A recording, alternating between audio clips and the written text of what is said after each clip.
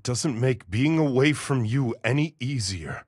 I know it hasn't been very long, but I'm already used to waking up in the same place as you now. I never knew something like that could make me so happy. I kept thinking I'd never get to speak to you again. Forgive me for worrying you, please. You know I prefer to see you smiling. Close, but I prefer a merman.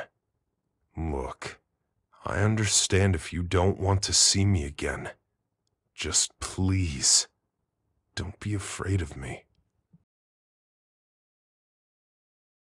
You know, I don't think our plan would have worked with anyone else but you. You were special.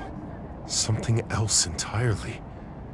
I may be supernatural, but it's you who is full of magic. I love you. I can't wait to get home and wrap my arms around you.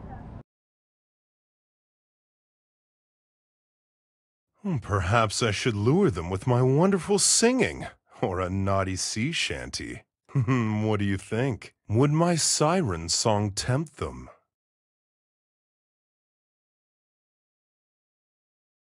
They are formidable foes, too slippery for even the royal guard, and capable of holding a grudge like no other. I know you're confident, but please, listen. You are far, far too precious to me. We shouldn't take any unnecessary risks.